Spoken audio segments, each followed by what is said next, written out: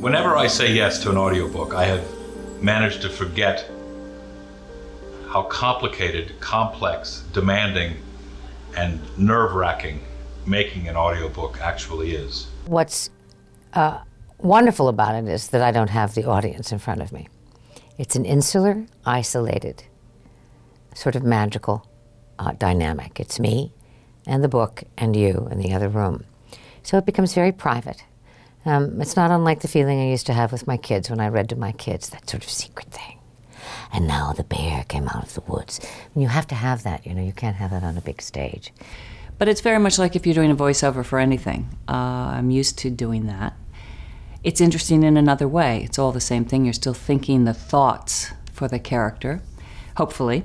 And it's just making the switches. The switches, I think, come much quicker because it's just you. I am of the belief that storytelling is storytelling.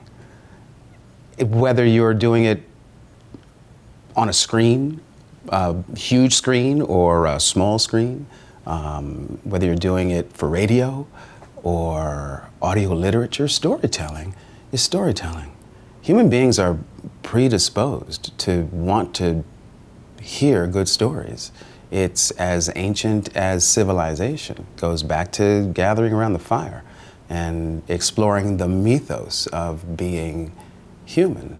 So piled onto the top of the actual narration or reading and storytelling part of the recording, in a book like Diadan, there are characters, one from Russia, one from England. There are both men and women, and there is what we used to call on Star Trek lots of technobabble. So it was a challenge and an opportunity.